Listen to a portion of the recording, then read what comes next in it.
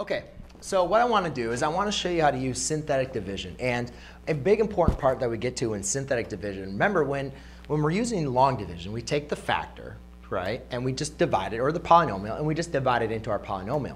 Synthetic division is especially useful when we have a binomial or a polynomial that's in binomial form, and it's also linear.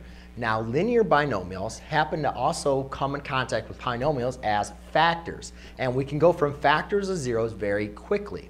So it's important to know synthetic division because a lot of times we're just going to be dealing with binomial factors, and we can usually easily divide them into a polynomial to determine if it's a factor or not, and then determine the zeros.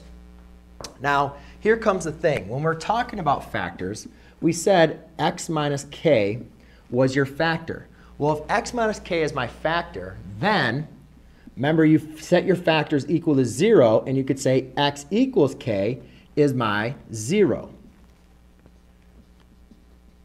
Okay? And that's called the, that's part of the zero factor theorem that we had. Whenever you have a factor x minus k, then the 0 is going to be x equals k. Now, here's where it comes into a difficulty. If I have 3x minus 2, and if I'm saying that's my factor, then what's my 0?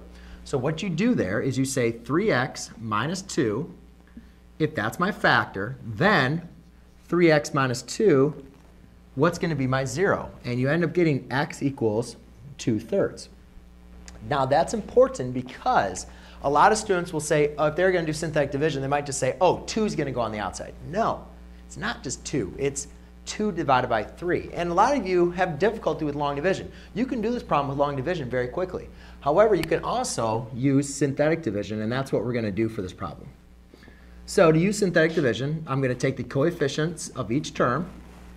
So I have 6, negative 16, 17, and negative 6.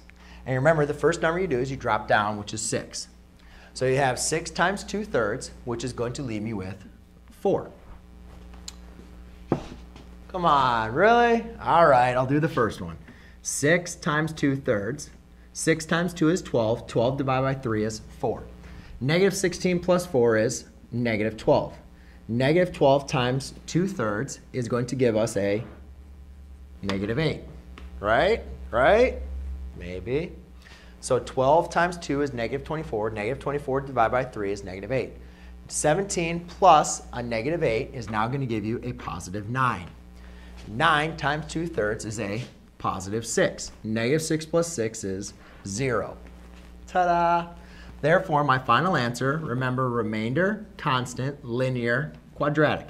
6x squared minus 12x plus 9. That's going to be your quotient, and you're all done.